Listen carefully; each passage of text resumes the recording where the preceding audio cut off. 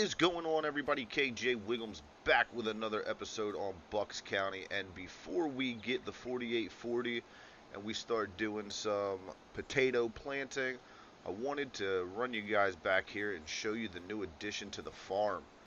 So after the update video that came out last Saturday and some talking with some people on Discord and Facebook, I came up with the decision that taking up part of Field 38 would have been the best part. I think it worked out the best, and we didn't take up much of our potato field that we are currently working on. So back here we now have this new road that cuts into our grass field, and we have a new shed and a new silage clamp that we are going to start filling. I'm hoping that we could probably get one cut off of this field right away and get it in here. So we have a decent sized silage clamp there, and then we have a nice size shed here that we are going to be able to start moving some equipment around. I'll probably end up storing like the truck in here and some of the trailers for now, just clearing up that pad for whatever it may be. And possibly we could throw some potatoes in here all the way in the back there and store some potatoes in here until we figure everything out. Not quite sure on that. So let us go ahead, let us get started on getting our potatoes in so we are not running out of too much time. Alright, so we are loaded up. We are headed up here to the field. And we are going to put our first crops in for year 3. And we're finally going to get the potatoes sorted. Now I want to leave enough room around the edges so we can put a headland of oats all the way around. I think that will be good there. Let's turn that on. Actually, I don't think you turn it on. I think you just have to lower it, right? Yep, perfect. And now the other thing that I am doing is I have my wheel hooked up, and I'm going to try that out and see exactly how this is going to work. So let's get all that situated, and here we go. Alright, this has actually got me pretty excited. I've been ready to get these potatoes in the ground, and I think it's going to be a good expansion for the farm. It's definitely going to bring us in a decent amount of money. So we will have to still look at getting the potato washer and the sorter.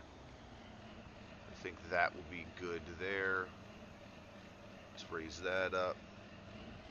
Let's get turned around and realigned. And with our money back up to $90,000, I do think we might be able to buy that this year. But I do want to get everything sorted first before we decide what we're going to do. Because we still have to store the potatoes and everything like that too. So, alright, let's see. Right about, back up a little bit, I think. Drop that down there. Perfect. We're going to put in this next line. Oh, this is awesome. I am noticing that the way I'm assuming it's the way the map is done, that the furrows are not running the exact direction that we are. That's alright. That's farm sim logic right there. So let's go ahead, we'll come up to the end here. I think right about there would be good. Bring that up. Alright, so let me go ahead, and I think we're going to kick this off into a time lapse getting this part of the field done, and we will see where we are at after that.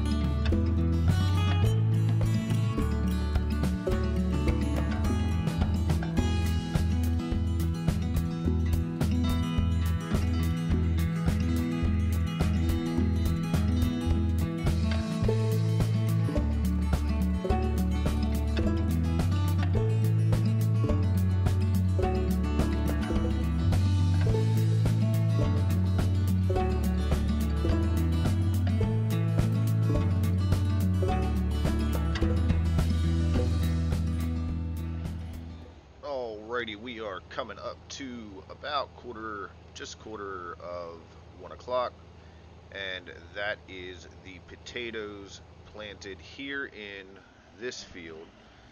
Now, I think it's going to take me the rest of today to get the other field completely done as well, and I'm going to go along with a similar pattern of just running from one end to another and then leaving some area for us to plant some oats.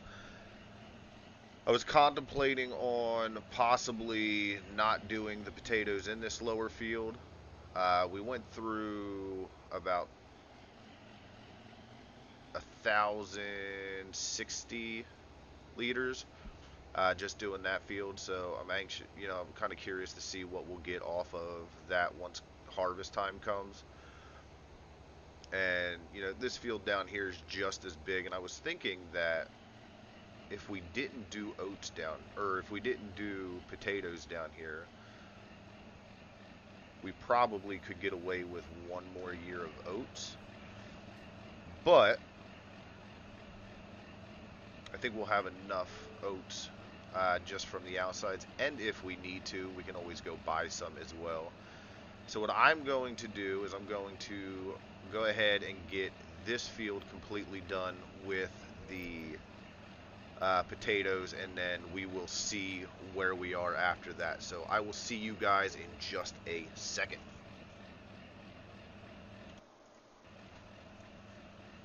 Alrighty, here we are at just about 9:05, and we are putting in our last strip here on our potato fields, and that is all of our fields planted with potatoes done and dusted.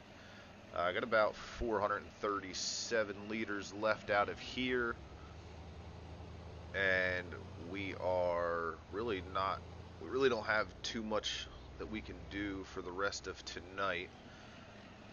That over there again took almost 2,000 liters of potatoes compared to field 41, which took just under 1,100 liters. So that's not too shabby at all. We still have day 9 yet to get our wheat in the ground. So let's bring up the seasons menu here, or I'm sorry, our oats. So we still have day 9 to get our oats in, which is probably going to be a later harvest. But I'm hoping that it all works out and we're able to get everything done, because you can see our potatoes down here harvest, it ends the same time as the oats do. So we'll have to see how that goes. I think what I'm going to do is we are going to go ahead, run up and go to sleep, and then we will catch back up in the morning.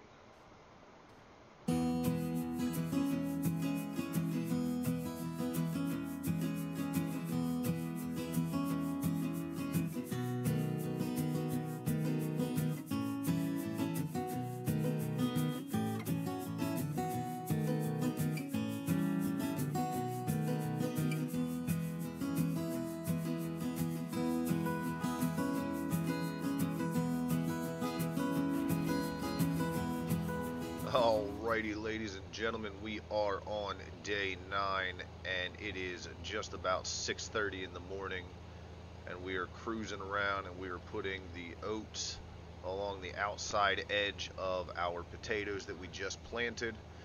I think for this field down here, it's going to take, it's going to be about a headland and a half. It's not taking up the whole thing, and probably pretty similar up top as well for that field. So we'll see how we get along. I wanted to bring you in. You can see we got some areas like this where it's probably just going to be the one headland, and then certain areas where it's a lot wider. What I ended up doing last night was, for this field, I went around with the cultivator and just straightened up the edges a little bit. I think our other field is too small for that. I think I would have taken out more crop than we needed. But I think this just helped with being able to come through and making sure that the entire field is as nice and neat as possible when coming through. So we'll get this one done. Now, putting the oats in the ground, it's definitely not going to take as long as the potatoes. We will have enough seed in just this tank to do both fields. But I am noticing that I'm getting short on oats for the horses.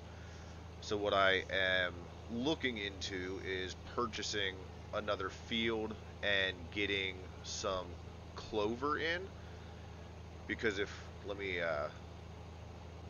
do this real quick. So if we look in here, you can see that the horses take oats, alfalfa windrow, or a clover windrow. So I think that if we purchase a clover field, that we will be able to. Why can't I get my cruise control? There we go. I think that that will help with the oats, and we already have the equipment for it. I just have to find a clover field. I haven't looked at the maps yet to see if there are any fields with clover in it right now.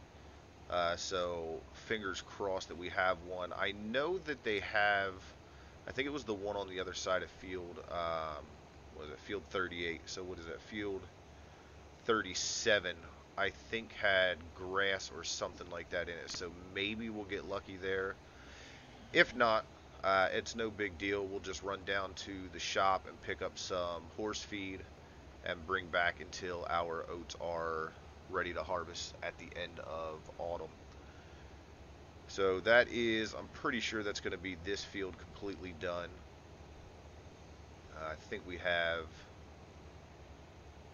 just the right amount of room on this last end. We have to get our sprayer and get herbicide on the field already. You can see the weeds are sticking up, coming through.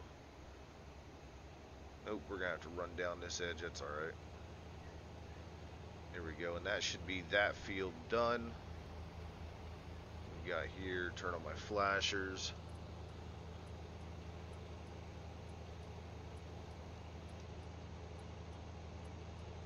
And then we'll head up here to the next field, and we will go ahead and get our lap done around there. Now, we are nearing summertime. Tomorrow is going to be the first day of summer. So with that, we are going to start some grass work. We do have some preparation that we have to do on the field. I think I have to check and see what our field status is when it comes to fertilization. I'm pretty sure our potato and oat field now should be 100% fertilized. If not, we have the compost for it. And if they are, what I'm going to do is I'm going to take that compost and I'm going to put it onto our grass field as just an extra state to help boost that up a little bit so we can start getting the silage rolling on there. So let us get that started up and put down, and we will cut in. Here we go, getting our next field of oats put in around the headlands for the potatoes. I do think that this is going to be very beneficial for us. So let me get this field done, and then I will see you guys in just a second. Alrighty, that is field 39 completely done. And I'm hoping I will be able to pull out of here. I don't know if I'm going to be able to make that turn tight enough without any of the collisions catching.